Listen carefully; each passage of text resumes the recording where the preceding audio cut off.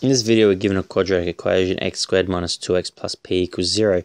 But given that minus 3 is a root, we're going to ask to find what p is. And we're going to be asked to find out what the other root of x is. So where do we start? We've got two unknowns.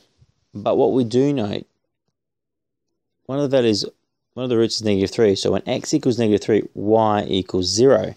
So we just substitute that in to help us find p. So that becomes -3 squared, take 2 times -3 plus p equals 0. Alright, so that's 9 plus 6 plus p equals 0.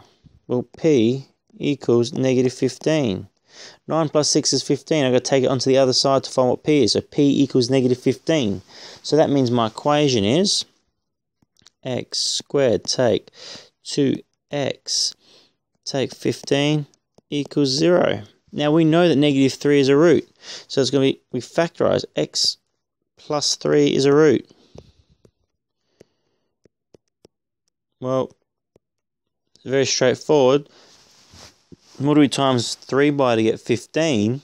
Well, -15 is going to be -5.